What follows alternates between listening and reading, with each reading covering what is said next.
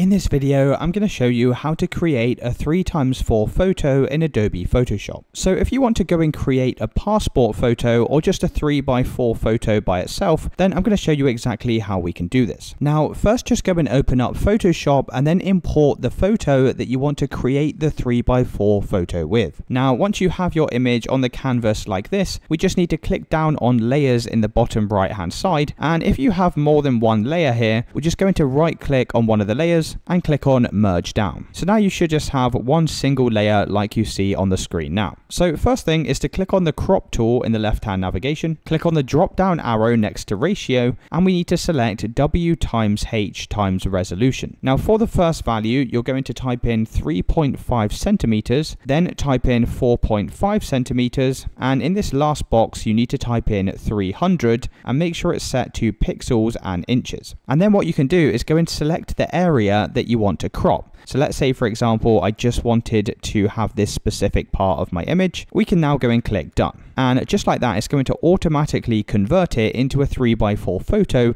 that you can use for your passport. Now, to take this one step further, we can click on select in the top navigation, click on all, click on edit, and select stroke. Now for the width, you need to set this to 1.2 pixels, set the color all the way to black, and then go and press OK. Now that's going to make a small black outline around your image, and this can be useful so we know the area to cut out on our A4 piece of paper. Now what you can do is click back on edit in the top navigation, click on copy, click on file, and select new. Click on photo in the top navigation and select landscape 6x4. Next to the color profile, you need to change this to don't color manage and then go and press create. Now what we can do from here is click on edit in the top navigation, click on paste, and just like that, you're now going to see your passport photo, and we can basically copy and paste as many of these as we need. We can align it in the document like so. And this is one simple way of creating passport photos in Adobe Photoshop. If you did find this video helpful, then let me know in the comments and I'll see you with the next one.